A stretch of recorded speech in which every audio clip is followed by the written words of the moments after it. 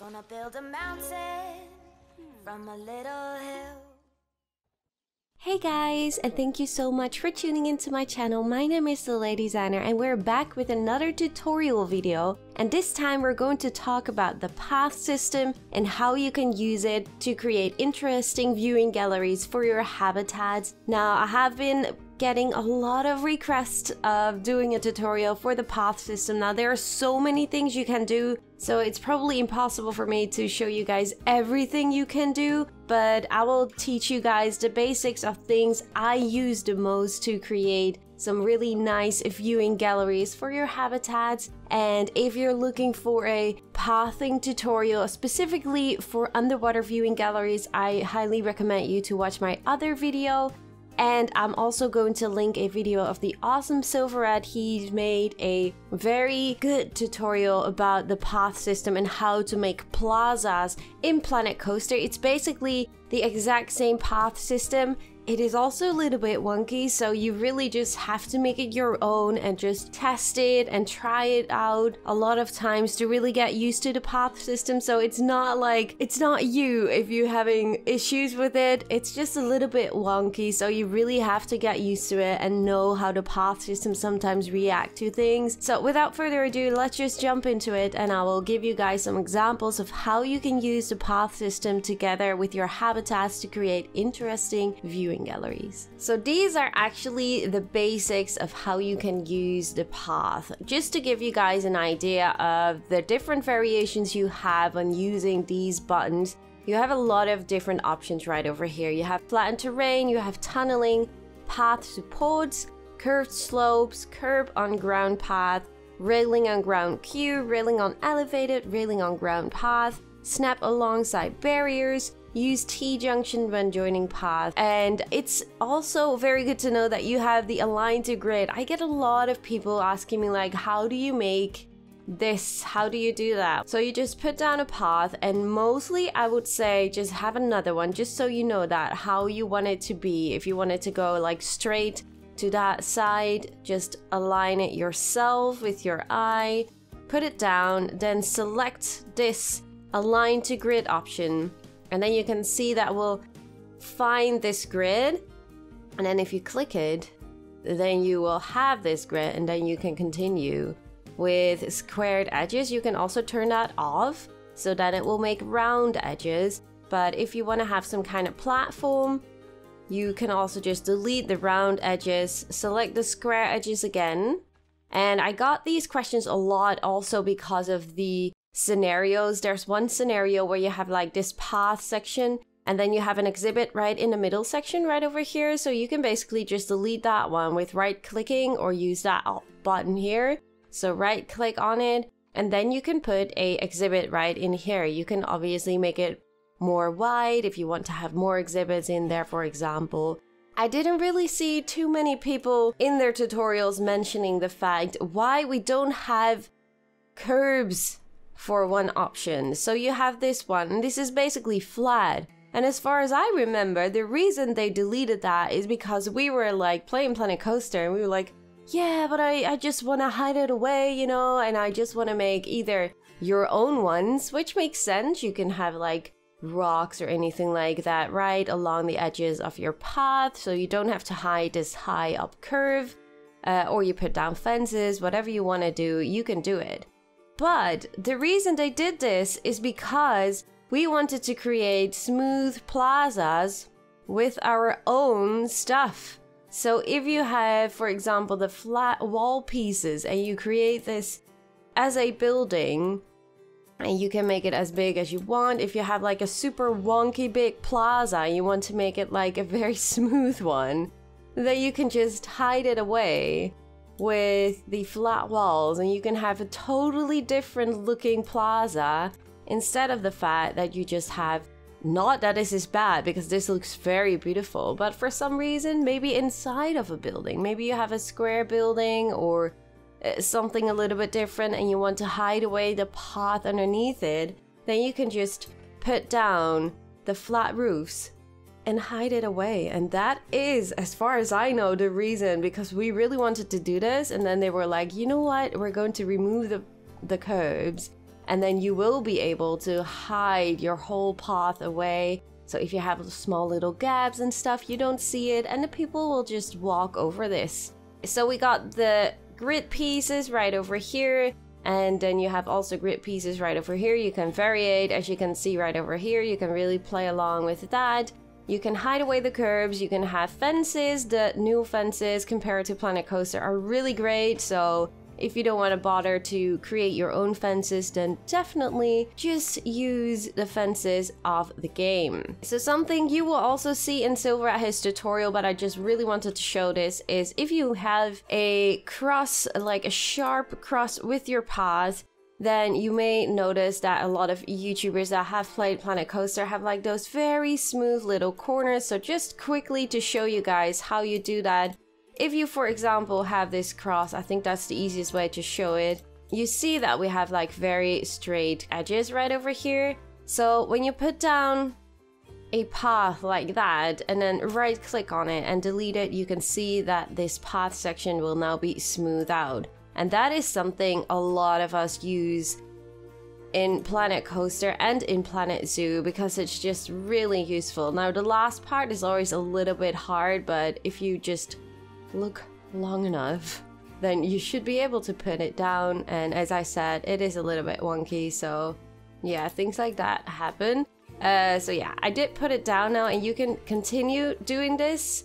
But it's not like endless. At some point you are just not able to delete it anymore, and it will delete like the whole section.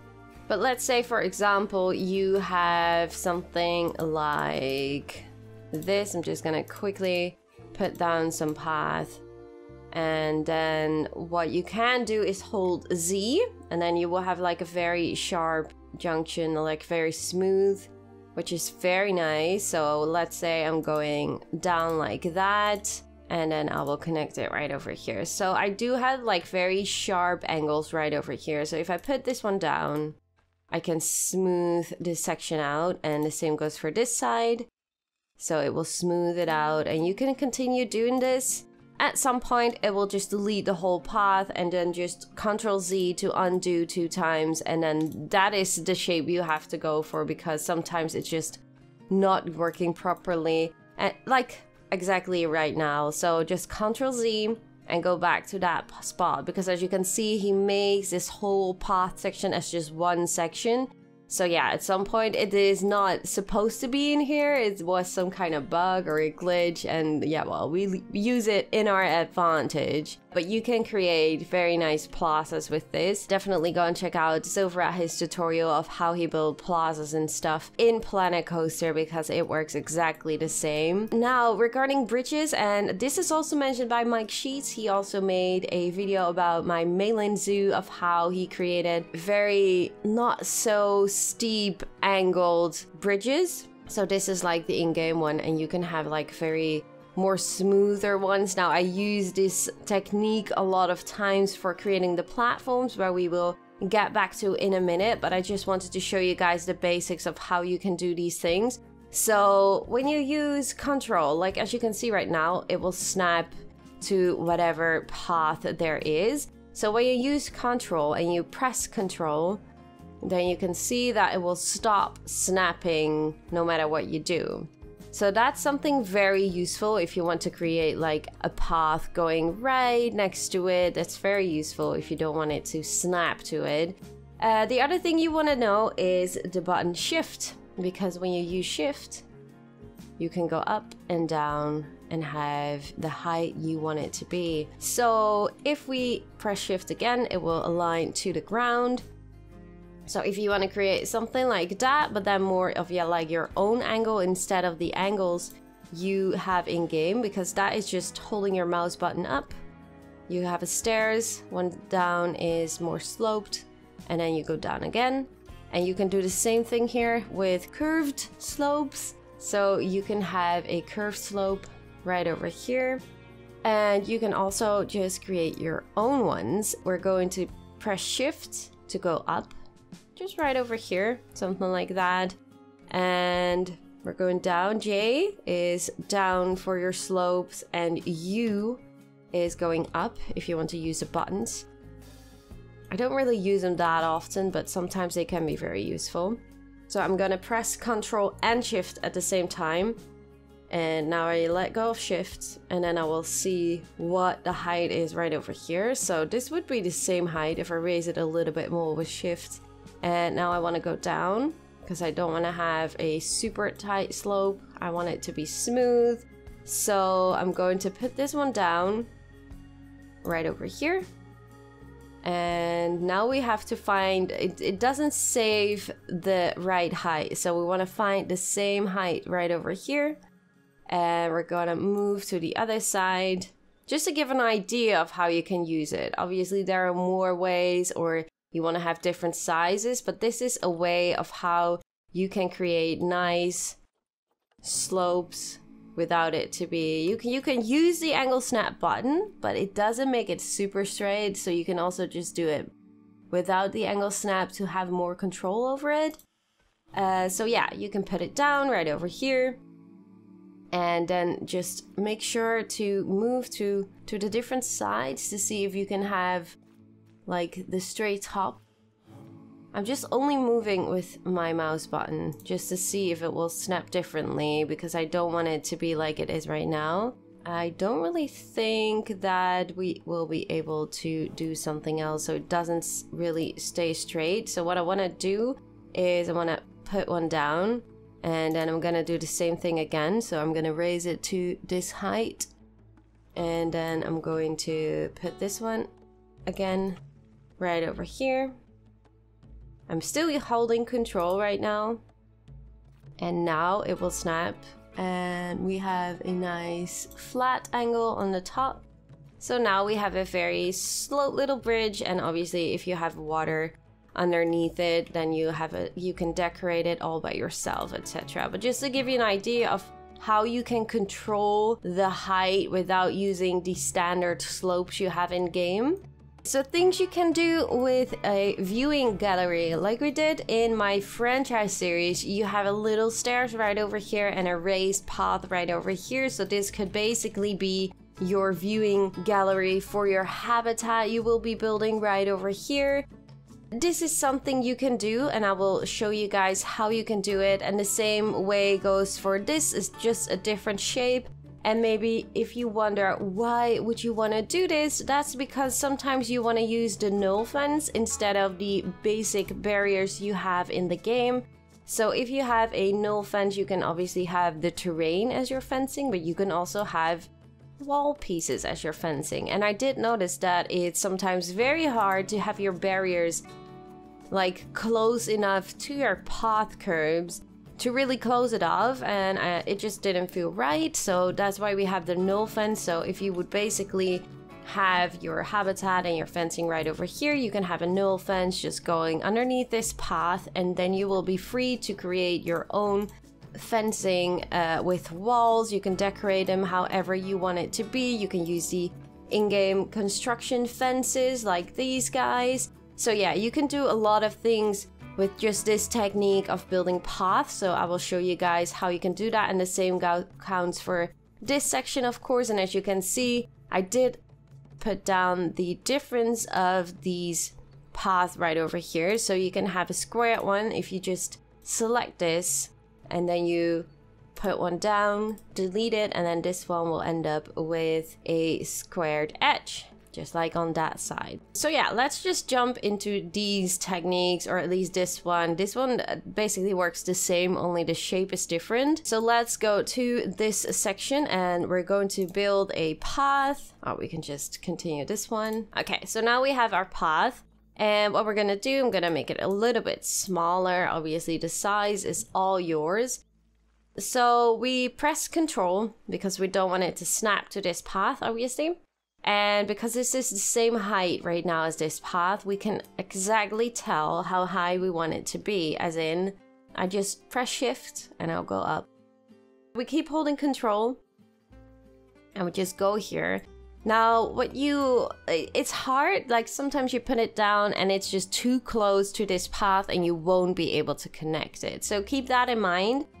And if you go further away, you will have a sloped connection instead of a stairs connection. So that's also different. That's just a little bit of you testing it out, and if it's too close or too far away, just do it again and you will learn eventually a little bit more of how to do that. So what I want to do, I want to have 2 of these angles, and I'm gonna use angle snap just to make sure that everything is straight, just because I want to have a straight viewing gallery in this case.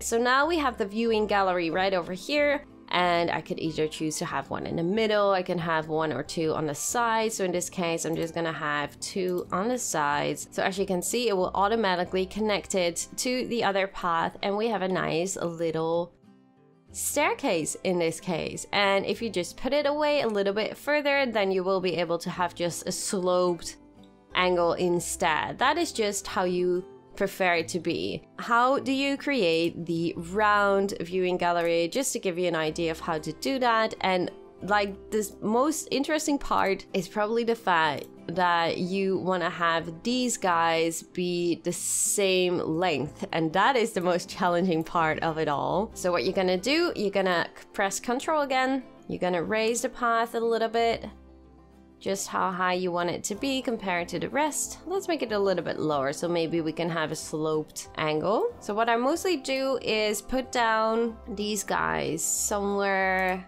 I hope in the middle section. And now we're going to create the shape, and obviously you can use your angle snap if you really want it to be like in the same angles.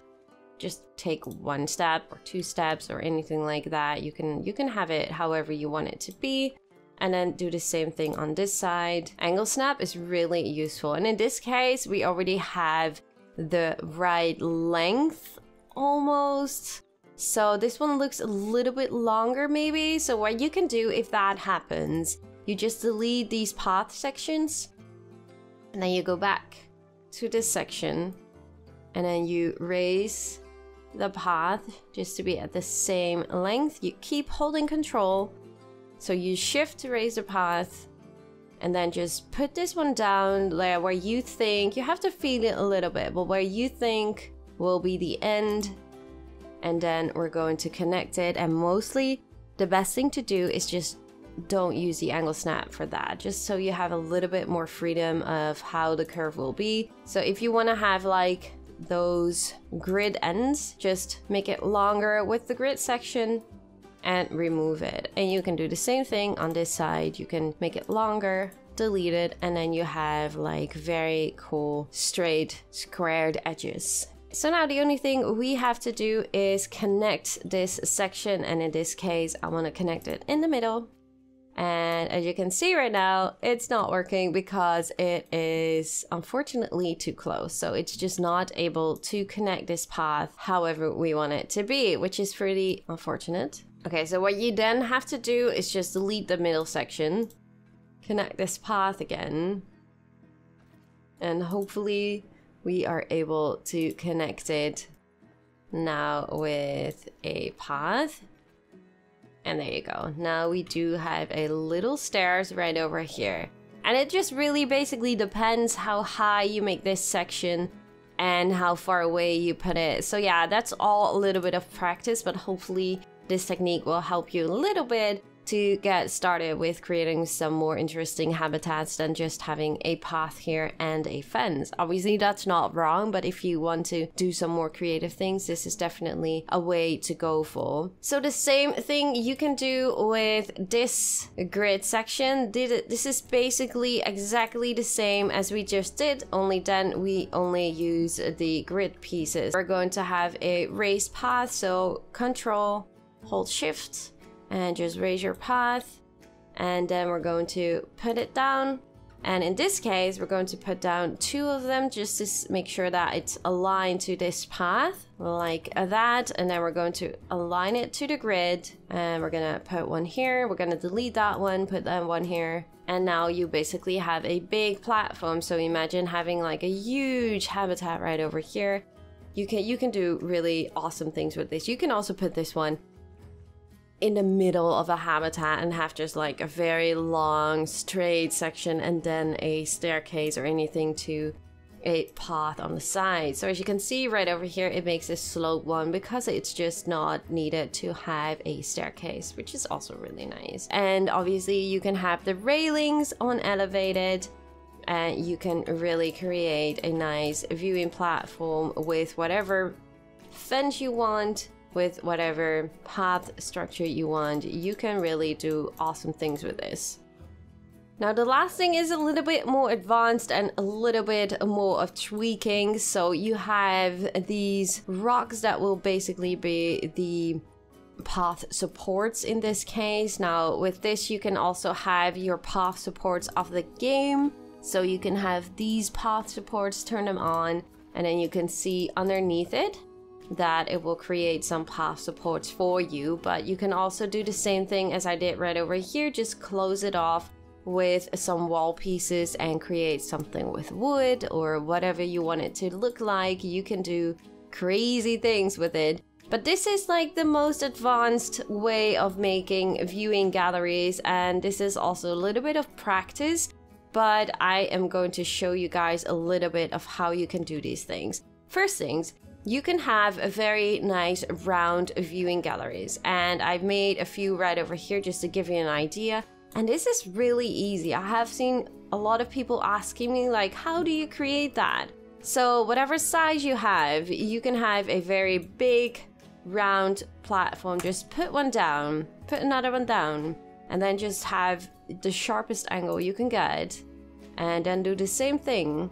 And if you then connect it, it will automatically make a very round section to use in whatever way. You can use plazas, you can make viewing galleries out of it. You can even use this for a underwater viewing gallery if you want to. And if you haven't seen it yet, check out my tutorial because I do talk about this too. So how you can do this. If you want to have like a little section in between, just use the angle snap. Instead of like having this very sharp angle, just make it a little bit wider. Like that. So not the sharp angle, just go back one step like that, and then you will see that it will try to snap right away. So now we have a very round section with a little hole in the middle. So those kind of things, it's very easy. It looks maybe very difficult, but it's really not that difficult. Just keep trying, and hopefully this tutorial will help you guys a little bit more with that. So basically what we're going to do is the following thing. So we're going to raise the path a little bit, and I'm gonna put you down right over here. And we're going to have another raised path section. And we're gonna make it a little bit lower, but I don't want it to be as low as here.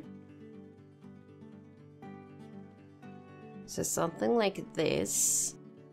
And we're gonna put that one right over here. So you basically need to be aware that this is more of like, okay, what result do I get from Planet Zoo, instead of like, I want to have exactly this result, because it's so wonky that you really just have to accept sometimes that it's not getting better, or just keep trying both ways. And now I want to have the round platform, so I want to draw out where I want everything to be. So I'm gonna raise this just a little bit more, and then we're going to put this one, let's say, right over here. And we're just gonna connect it like that. Okay, so now comes the hardest part. You really have to be aware that these things just don't go super smooth sometimes.